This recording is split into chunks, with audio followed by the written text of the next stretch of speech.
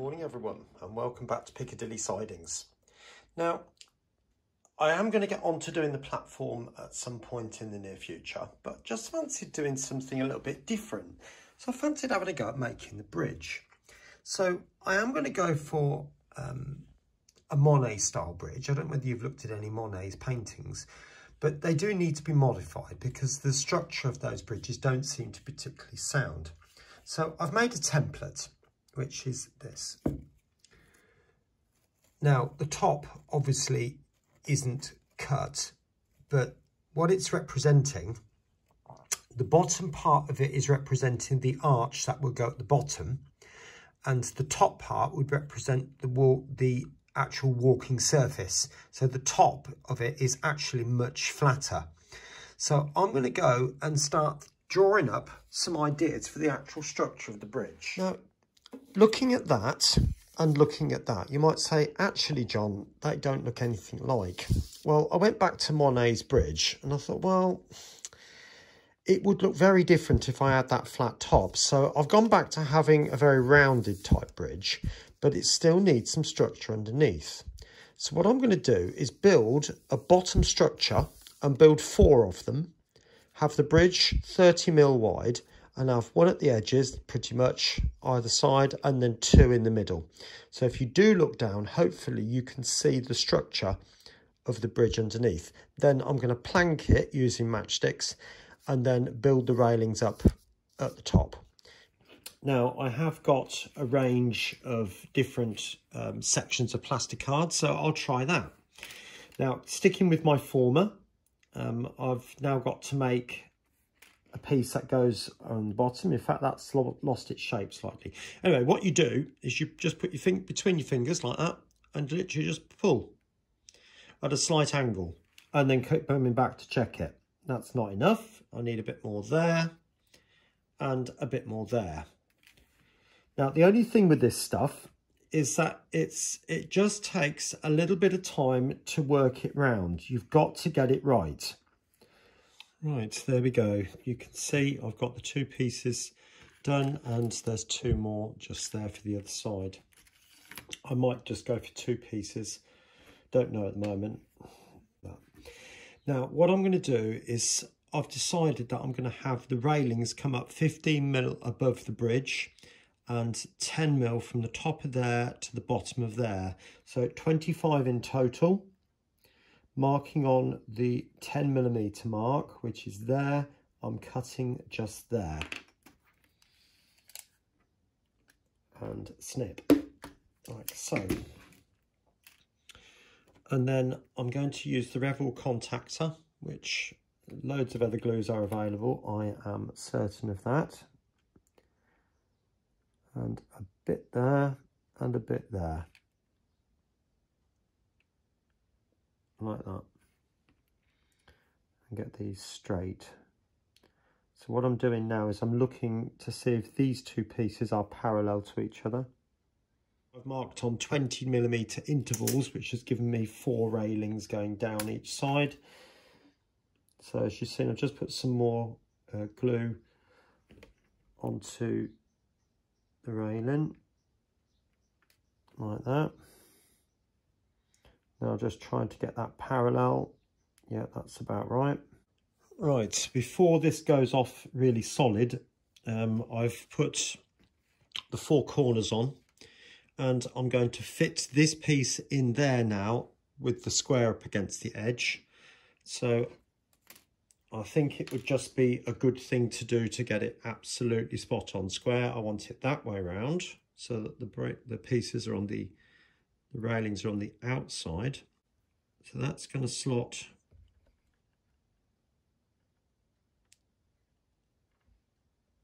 it's going to sit on top of that one and that one. Right, there it is so far. Now, next job is to put railings on, and I'm going to use strips of plastic card for that.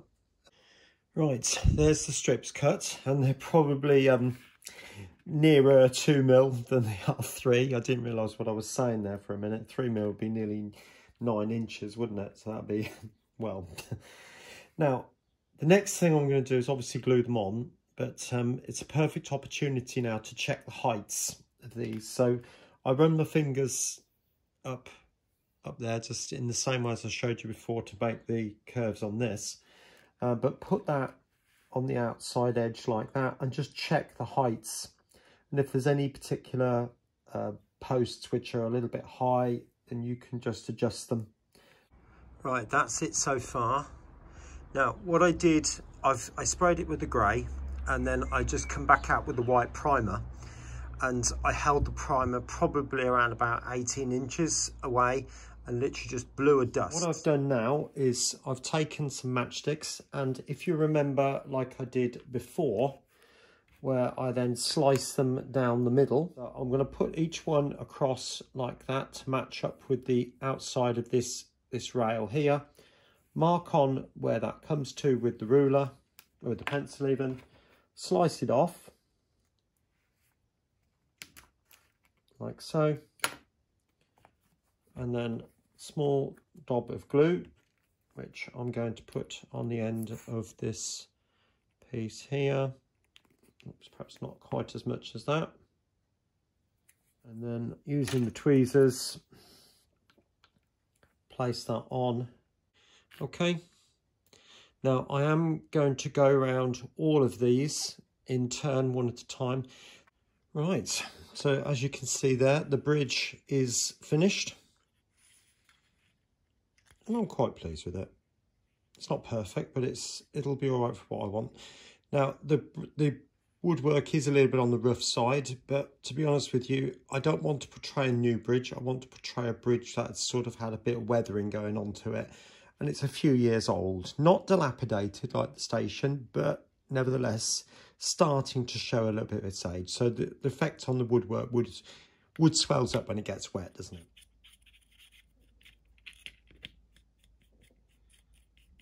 Like that. Then going back in with the grey, which I've got in the pot, just streak a little bit of that, bit more. Do much. I'm literally just going to stroke it up through the middle, and I'll spread it in a second.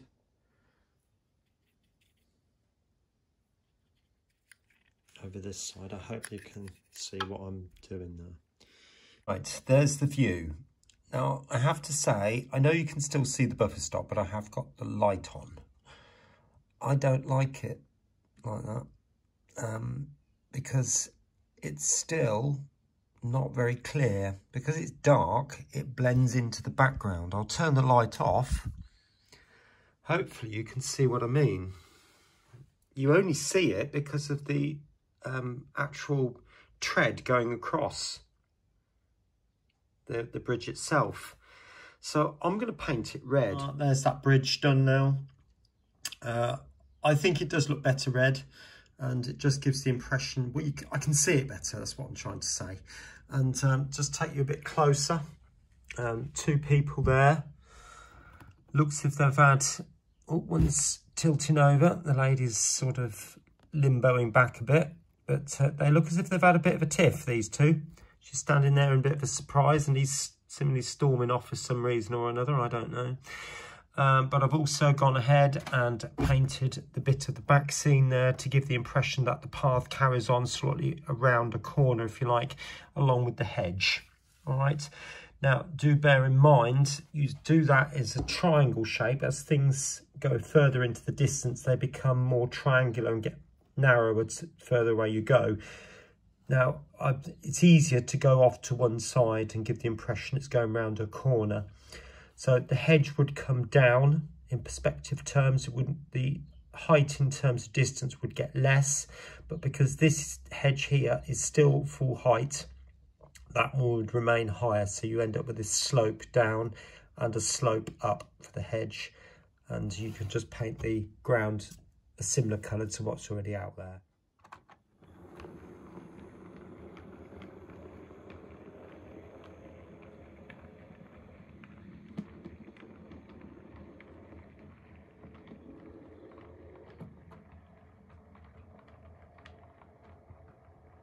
Anyway, moving on to this area here now.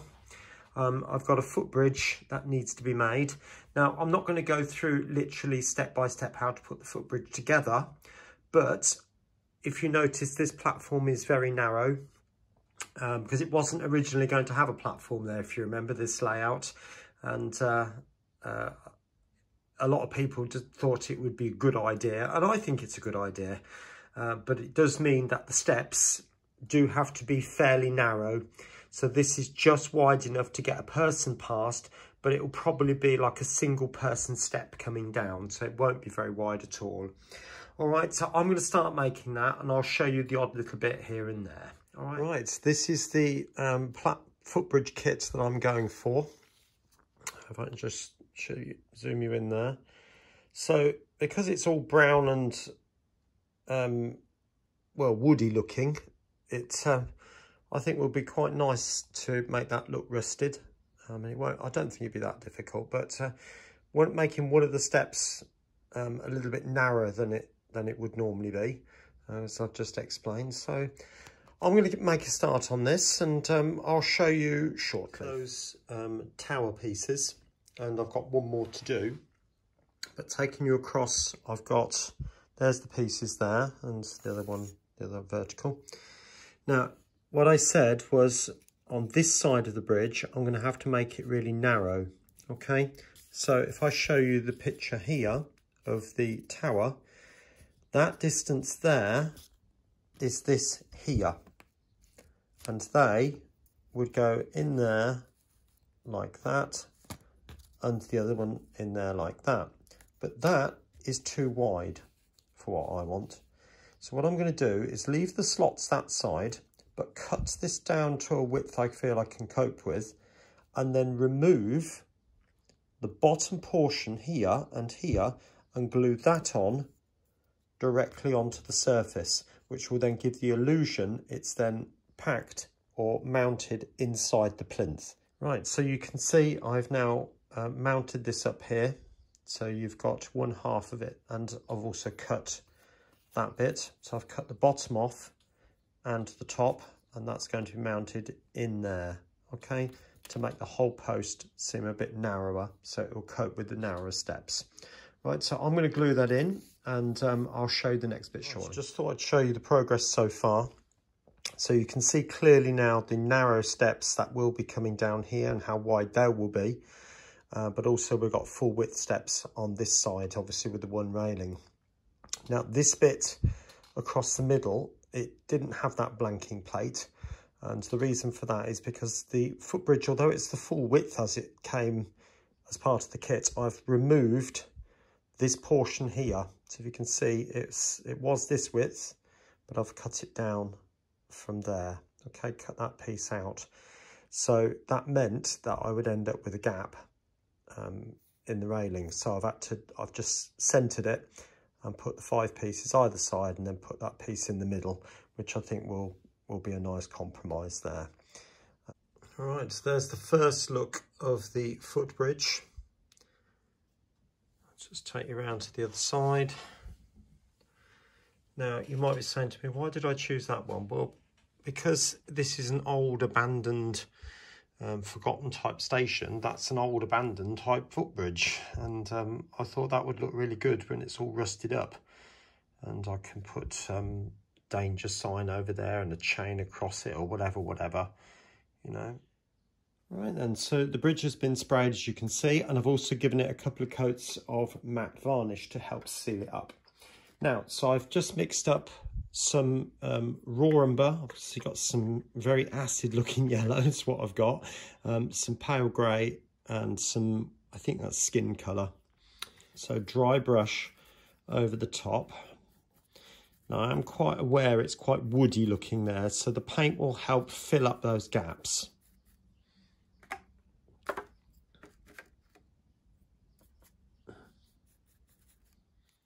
Right, hopefully you can start to see what I'm doing with this now. So I'm just going to use some more white and literally just streak it on. And it is very much a case of streaking on just different areas. I am going to use a lot more white because it would indicate a bit more of a chemical reaction, which effectively what rust is really, isn't it? Okay, some bit more just on this side.